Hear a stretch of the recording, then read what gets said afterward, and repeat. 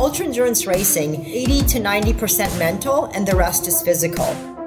If you want to make things happen, you can make things happen. For me, nothing is impossible. Which is known as the toughest bicycle race in the world. She became the first female to win it in its 39-year history. I think when you want to do something, just stop talking about it and just do it. Qualifying race, I set a new woman's record. 80, 85 kilometers an hour. It was getting dangerous for me. If one person goes down, it's like a domino effect. I mean, I lost my lips, clavicle broken, my ribs, my hips, both my legs, my arms, fingers, toes. But it was unquestionable that I'd never race again. I got back on the bike, not 3 years later, 4 years later, that following season. On today's show, I talk never giving up with the badass endurance athlete, Leah Goldstein. Leah, you have had a remarkable career. As a teenager, you got obsessed with kickboxing, became a world champion. Then you spend 9 years in the Israeli Commandos and secret police. You become a Krav Maga Instructor for the Elite Commandos. Then you get into cycling and you start to race across America. You win the race across America. You have done some crazy impressive things. And through it all, it seems that there's one trait that ties it all together. It's your never quit attitude. When did you first learn that this was your real superpower? I just think, again, from experience as a young child, right? I mean, I had these things that I wanted to do. In Taekwondo, I wanted to be a junior, national champion. Kickboxing, I wanted to be a world champion. In the IDF, I wanted to, join Base 8, the military intelligence base, and be a commando instructor.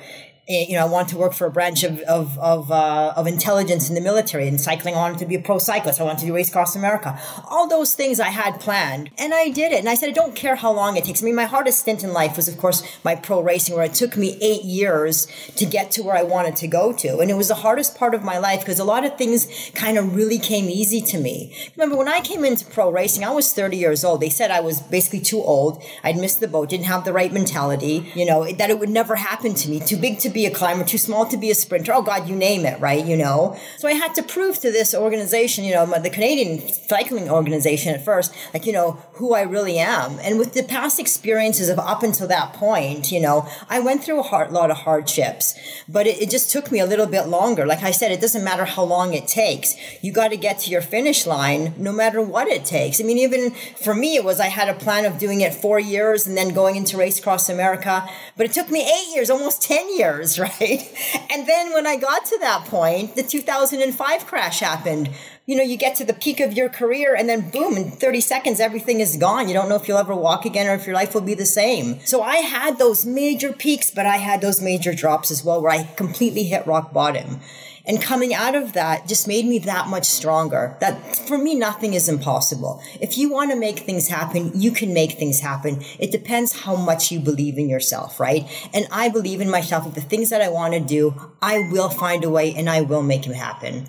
And you started off by saying that this was learned. If we go back to kickboxing, right? You decide that you're going to leave Taekwondo and go into kickboxing. During the 80s, it was incredibly unknown. It was incredibly dangerous. My understanding is you didn't even tell your parents that you were kind of making this switch. So is kind of step one in your secret sauce to success to just to decide that you want something and then to not listen to other people because you just don't tell them, you just go off and start doing it? Like in that time, I was a kid, right? So I think it's just more, my father didn't want his little girl going to Hastings Street in Vancouver, which sounded the best part of town, into a grungy boxing studio, right? Because back then, like you said, the sport was very new. There was a lot of mixed matches, right? Promoters would bring in opponents that were twice your weight or your size. And because, people like to see the blood in the ring, right? So it was a very dangerous sport in that respect, as you don't know who you're going to come up against. You're being told you're going to fight somebody, 120, 140 pounds, and they end up being 220 pounds, right? So in that respect, it was dangerous, for a teenager. But I mean, the passion I had for it was so strong that it didn't matter what anyone said. I was going to do it. I think when you want to do something, just stop talking about it and just do it, right? Because, we do this a lot. We make noise, but we're not really saying anything, right? And that was kind of my motto is when you choose to do something, don't start yesterday, start right. As soon as you make that decision, you start right now. Right? And then you're just lasered in and you get to your finish line no matter what it takes. And I think if you live with that prospect, right, then anything you do will come easier and you'll make anything happen. But again, like I said, your biggest support system is you, and you have to rely on yourself and nobody else. So I've heard you say that you left the Israeli Special Forces or whatever department you happened to be in at the time, but that you left because the danger just became too great and the risk became too great with the death of different team members and other things. Is that kind of the top level threshold where you start to look around and go, I have hit the point now where it's just so darn risky, I should move on to the next thing? Yeah, that's a good point. Absolutely. Yeah. I think there is a reality there, right? You know, I mean, again, I do the things that I love to do, but I'm not stupid. You know what I mean? I want to live, right? With the different assignments that I was put on and the position that I was in, because the country is so small, it was getting dangerous for me anyways, right? And they kept having to reposition me to do different things, you know? So I think when your life is in danger, like, you know, it changes you as a person, right? Especially in that was my job, right? You know, so it was the right time just to leave, right? Same with, you know, you have to make those smart decisions, right? Another good example is kickboxing. I was world champion at 17. You get hit in the noggin a lot, right? You know, and even if I won all my fights, it's the training. And I didn't want to end up with a brain injury or whatever when I was 25 or 30 or whatnot, and who knows what's going to happen. And with people that do high risk stuff, you have to come to realization that that's the end of a chapter. And I think with everything I've done, I've kind of ended it at the right point, you know, not only because I reached the peak of whatever I wanted to do, but for safety reasons as well. Like even now, if the doctor would say, I do have an issue with my little ticker here to what happened in Race Across America, and I've gone to testing, and if doctors were to say, you know, what you're doing is stupid and it's going to, you know, potentially end your life, hey, you know what? My life is more important than the racing. So, you know, you have to sometimes come to reality of whatever you're doing and you make the right decisions, right? So yes, for the things that why I exited a lot of the things I had to do, like I said, a good point, is because it was life-threatening. So during the time when you were transitioning from the police force into cycling, you said that you were actually out in the Middle East and it wasn't quite that competitive. And so you get this natural boost where you're like really good right away. And then you come to another market where suddenly you realize, oh, I'm not as good as I thought I was. The competition's much stronger. It's much stricter. What do you, how does your brain process this new challenge, right? Because again, like so many things, I think a lot of us would go like, oh, I thought I was good at this. I guess I'm not. What's the point? And you're like, oh, hell no, there is a point. Just wait, just see how good I could be. Oh, yeah. I mean, listen, I was a national champion in Israel in duathlon, but I was a big fish in a small pond, right? I mean, I come to North America, I'm a shrimp in an ocean, right? You know, and it was an eye-opener for me of, holy crap, you're not that good. You know what I mean? But that can't feel good, right? Yeah. Well, no, I mean, like, listen, the category for the first years of racing, because I could rely on my fitness, right? You know, I was very fit. But once you hit the pro levels of racing, you know, it becomes more strategic. Cycling is more like a chess game. You have to use your noodle. It's like, you know, you have to think 3 moves before you make your own moves. And it's not a matter of just being fit. It's knowing the terrain, knowing other riders, knowing the conditions. And it's very much a team sport. It's not an individual sport. You know, I didn't know I came from the Middle East. I was a duathlete thinking I'm going to be this pro racer in North America, right? So you learn really fast. You know, when I started racing, Mark, I'd come and do these races and I'd come in so last. I wouldn't even know where the finish was. I'd say, everybody's gone. Like, there's no banner, nothing. I'd see my car in an empty parking lot and go, okay, damn, this must be it, right? And that's how I got into racing, right? And it wasn't once or twice. It was many times where, you know, I go, this isn't fun, but you learn, right? Okay, be patient, be smart, like know who to follow. You start to know the riders, you know, get a coach. So you start to learn from your mistakes, right? But it was humiliating. I mean, pro cycling really taught me, you know, what the human body is capable of doing. Because with everything I had done in my life, nothing kicked me more physically or mentally than the damn bike. But it really did make me stronger because it was the first time that I really had to work hard to achieve something. Whereas before, not that I, you know, didn't work hard, but I just excelled really fast. But sure, it didn't happen with cycling though. Yeah, so 8-9 years for you to train your way through to the Road of America. I forget the RAAM. Right. So for all of those days, 3,000 miles over 11 days, I think? No, actually, you have 12 days to do it, right? That's okay. That's the cutoff. We actually had planned on doing it because there's records, right? You know, for the long course, the women's course is 10 days. So that was our plan kind of going into Race Across America. But, you know, I think for solo racers, the percentages of people who actually make the 12 days, it's very low. I think it's like 20 or 30%. You're taking on something where the best of the best take it on.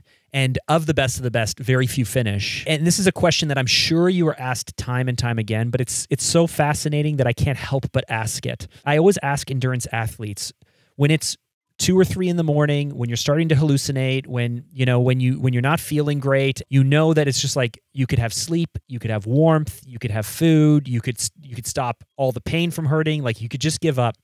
What is it that you tell yourself just as the seconds slowly tick by and it just never ends? What do you tell yourself? Well, when we talk about Race Across America, I mean, it's a completely different beast from anything else. Most ultra races are about 500, 600 miles, which is about like 800 kilometers. Race Across America is 5,000.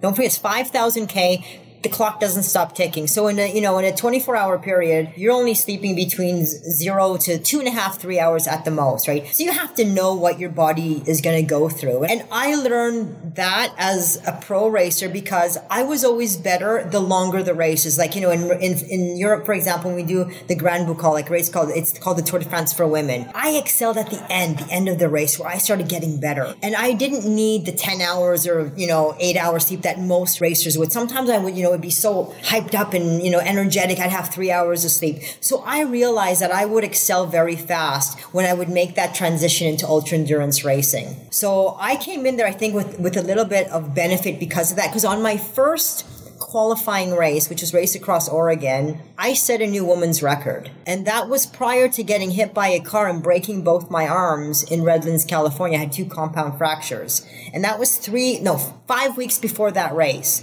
So I thought to myself, damn, if I can do this, barely having arms, being undertrained, not knowing, about mental endurance racing or whatever, then I would excel. And I knew I would. And that's kind of how the whole thing started, right? With the ultra endurance racing, is just doing that first race and, saying, okay, I'm more gifted for this type of racing than I was for pro racing.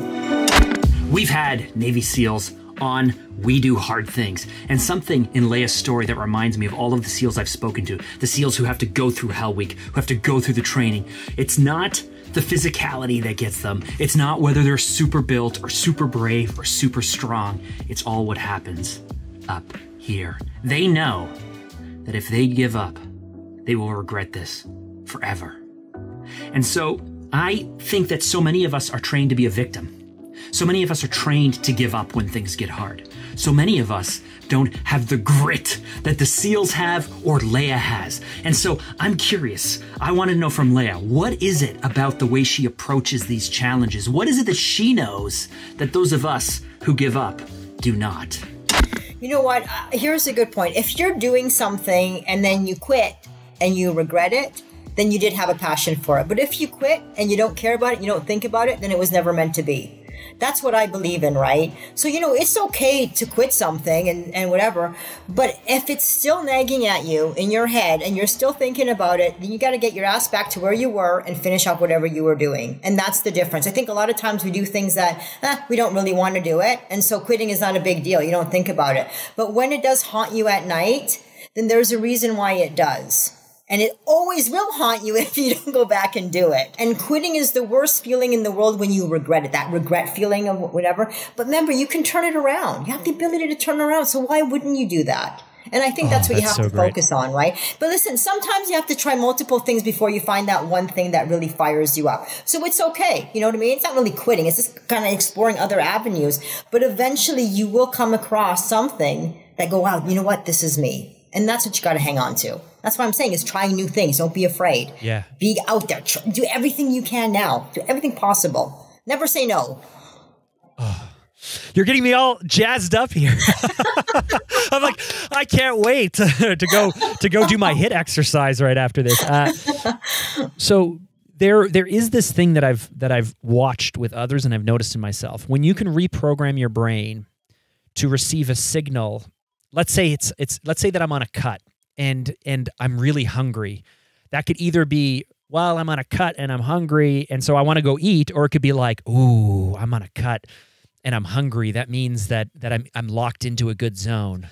What signals have you kind of been able to train yourself to, whether this is, and we're speaking about overcoming fear, and I imagine you've done a lot of this work where those signals that you would normally start to question, instead you're like, oh, I'm doing the right thing here because of it? Well, I mean, that depends, because there's a lot of things going through your mind when you're in the middle of the night, you're hallucinating, you're tired, you want to go to sleep, right? But I train very hard. That gives me the confidence to know that I've come to the starting line in the best shape possible, and I did my homework. So that already gave me confidence, right? But in something like a 12-day race, I knew that if I would have quit at any time, I would regret it for the rest of my life. Or I could suck it up, be in pain for a short period of time, and say at least I did it. So I would choose that opposed to that, right? And that's a lot of times. That's a good point too, is the purpose of why you're there. And you got to think about the hard work you put into doing in order to get to that starting line. And I mean, of course it's going to be difficult. Every race is difficult. Anything that anybody does is going to be difficult, right? But like I said, you got to make it to your finish line no matter what. Even I tell new RAAM riders that even if they don't make the 12-day cutoff, still get across, still finish the race, because you can still finish it, right? And come back the following year or the year after and do it again. Because mentally, you'll know what to expect. Earlier in the conversation, Leah mentioned that she had a crash. You know, she breaks both her arms, and then weeks later she's racing again, she wins, and it's a huge boost of confidence. If she could win with broken arms and not trained, she's awesome. But she actually had a huge, devastating crash that almost cost her her entire career. A crash that was so severe that it not only left her hospitalized, but the doctors told her she would never race again. I was finally kind of, I had reached the level of racing where I wanted to reach it. I was climbing, probably one of the best climbers in the world at that point. You know, I could race with the best. I had opportunities to race for a big US team or a big, a European team. So I wanted to do one more race, kind of to test my abilities as a climber and make my final decision, right? I mean, I was on top of the world. I finally got to this point. So I went to Bend, Oregon. It's called Cascade Classic. It was a 3-day race. And, on the first stage of a 3-day race, I went, I climbed this mountain with Kirsten Armstrong and Ina Teutenberg. And I was the only rider who could hold that pace, kind of going up this mountain. I categorized myself as a climber. Then we start descending. And as we're descending, more riders are starting to catch up with us. And, in pro racing, I mean, if I do this, I'm touching the rider beside me. We're very close for the draft effect. So all of a sudden on my left-hand side, this rider tried to come in, and she didn't want to touch the center line because it would have given her a penalty. So instead, she leaned into me, and we're going about 80, 85 kilometers an hour. She leans into me. I lose control of my bike, and I end up landing on my face. Whoop, instant face. I lost my lips, clavicle broken, my ribs, my hips, both my legs, my arms, fingers, toes. From the friction of the fall, all this first layer of skin of my torso ripped off. Me surviving that was a miracle, because there was no way I thought, I was coming in and out of consciousness as I was lying there thinking, I'm done. I'm not coming out of this. And I remember started saying sorry to my parents and whatnot. And it was horrifying. I remember kind of coming in and out of consciousness, trying to hold pieces of my face that were hanging, right? The diagnosis wasn't good. They said it was questionable about my ability to walk properly without a walker or a cane, but it was unquestionable that I'd never race again. That's what I was told. And as soon as I woke up from surgery, because I had to have a lot of surgery done, my face, my body, whatnot. I basically said to myself, I don't care how long it takes. I'm going to get back on my bike. I'm going to race again. And I'm going to come back even stronger than I did before all this crap happened, right? Because I worked too damn hard. But what was it within you? Is it just like is it like a dogged determination? Is it something to prove to yourself or to others? Like what is the thing that fuels that ridiculous fire?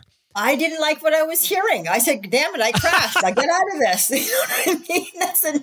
The first thing I did is I moved okay, good. I'm not paralyzed, so that's a good thing, right? But nothing else. No negativity passed my mind, right? I just stayed positive. Like I said, I started my recovery. The only thing I could do at that point was contract my abs. So I was bedbound. I couldn't do anything else. Everything else was broken. So I started contracting my abs, and every day I did something more today that I couldn't do the day before. Like 3 days into the hospital, I requested a wheelchair, and the only thing I could do is I could barely move it like 10 meters. Right? I had a little bit of use of my left hand, I should say, and my right ankle. And so I could move it a tiny bit, and I would work so hard to move it, like even 10 meters. I'd fall asleep, I'd wake up, and then I'd go another 11 meters, and then 20, and then 50, and then I was reeling around so every day, and you see that motivation, that progression. And as hokey as this may sound, as being in that positive mode, I could feel my body starting to bind because I believed that I was going to come out of this, right? And I think that's what lifted me. Mind you, too, I had more bad days than I did good days. But I didn't hang on to that. My goal, I only had one goal, and that was to get out of the hospital, get my body back into shape, get my mind kind of, because it was the flashbacks that was hard for the recovery, and start racing again and continue where I had left off. And that's what I was focused on. I wasn't focused on anything else. I really want to kind of humanize this. So you said more bad days than good days. I feel like we just heard the good days. What were the bad days? What were you telling yourself? I mean, I was in pain all the time. I mean, breathing, blinking, too much light, too much sound, right? You know, because everything, all of it. I mean, when you're in that much, when your body is that, you know, broken and traumatized, it's going through a lot. It was being in constant pain all the time. You know what I mean? And just not being able to move. And that was the worst part because you were never comfortable. I could never be in a comfortable position or whatnot, you know. So those were the hard days, right? I mean, I had some days, you know, where I felt better. And remember, I mean, seriously, I was rock bottom at that point. It was not a good situation. But I never, ever remember saying to myself, man, this is my destiny. This is what's going to happen. I'm just going to be stuck like this and God knows what's going to happen, right? I never ever once went into that, you know, mode saying that that's gonna be my end result. There's no way. What did you have to tell yourself or mentally prepare yourself for to get back on the bike, to get back into the draft, to get back into those moments where flashbacks and fear of another crash and all of those things that your brain is probably screaming at you, you know, trying to protect you from being in that situation again? How did you prepare yourself to get back into it? The heart, like physically, my body started to heal really fast. Like doctors were floored at how fast things were starting to bind, right? Because I didn't just sit there and like not immobilize. I did a lot of activity to get those muscles working, the mobility and the range of motion and all that stuff, right? That wasn't the issue. Like you were saying, it was the flashbacks that were the hardest part, right? I mean, even when I was released from the hospital, I was able to drive, per se, you know, even descending in my car, I noticed that I would start braking, right? Because then I would think about the flashbacks, right? And then same with racing, like, you know, when I got back on the bike and was able to ride outside, my coach who, you know, years prior, we were practicing more ascending. Now we were descending, right? You know, he was trying to get me to feel comfortable without braking so much, you know. What did that look like? Was that start small, inch your way up? Was it just like rip the Band-Aid off and go down the hill as fast as you can? Like how did you actually... I wish it was this fast. No, we just did it multiple times. I mean, he saw how uncomfortable I was, but we did it repeated, you know, just you keep repeating it till it starts to feel more comfortable. Like it's always kind of there in the back of your head, but it's a matter of really being able to control it, right? Whereas before it would, you know, it would almost control me, whereas now I can control it, right? You know, and I think it was just being repetitive with the things that I was doing. That was the biggest challenge, again, was being in that big group. But like I said, it's something that I don't think will ever go away, but it's a matter of me having more control. The mental strength part of that training is what would help me to get through and to come back on the bike. And mind you, I got back on the bike, you know, not 3 years later, 4 years later, that following season. It was less than a year where I was race ready and back on the bike. Do you like use affirmations? What do you use breathing when you feel yourself? So you're descending, let's say you're in a larger pack, you're in a larger group, the fear starts to surface. What do you do in those moments to help kind of separate it or calm it? I think it's more being aware of who I'm around, you know, and I do give myself a little bit more space. But listen, I mean, in pro racing, that's how it is, right? If one person goes down, it's like a domino effect. So there is a risk that you're taking. That's why later on, when I had my second crash in Redlands, when I was hit by the car, I knew I had to retire from the sport because it's unavoidable. You can't say, okay, it doesn't matter how great of a rider you are. If it's some other one, you know, other person that's made a little mistake or has bumped wheels or hit somebody else, everyone's going down. Like, you know, again, it's a domino effect, right? So there is a risk that you're taking, and I realize the risk. Like I said, it'll never go away. I had to deal with it for the next 5 years because I did race 5 years after that. But it was difficult, right? You know, but, you know, you make a choice. And again, my choice at the end was, after crashing, you know, a couple of times after that, saying, you know, it's a little bit too risky because there is life after cycling, and I didn't want to be into the point where brain damage or whatever. Like your body can take so much. So I think that's why the transition into ultra endurance racing was a good fit at that time. And this is so interesting to me, though, because high achievers, especially, you know, our listeners and people who have been able to even do a fraction of what you've been able to do, you have this, I'm not going to give up. I'm not going to listen to what other people say. I'm going to make it happen type attitude. And so the idea of the white flag, the idea of giving up, the idea of calling it quits, often I find high achievers hold on to things for too long. Mm-hmm.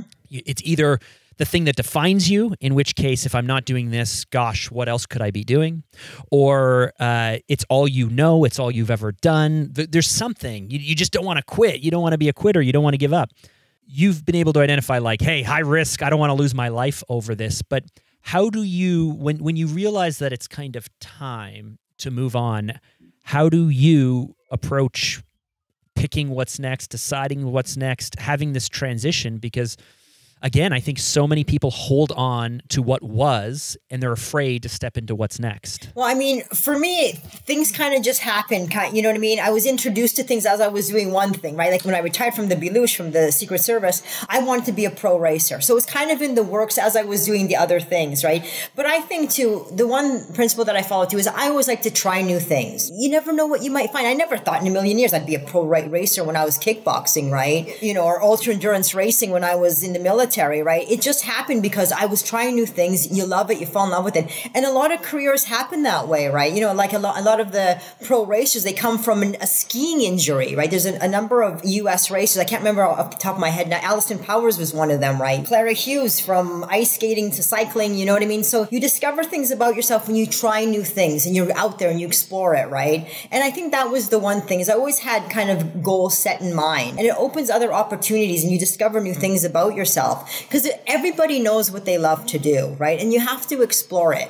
And I think that's really important in keeping people alive and motivated, you know, examples for other people to try things that they've never done before. And for me, that was one thing, is, you know, exploring areas that I never thought about. And then I just started to fall in love with it. And I just kind of went from there. And isn't it a great thing that Leah chased her interests? That she allowed her curiosity to carry her, that she tasted all these things, she tried all these things, and then committed to the things that it fired her up the most? Because this year, she won Race Across America, not in her age group, not in her gender. She won the whole thing.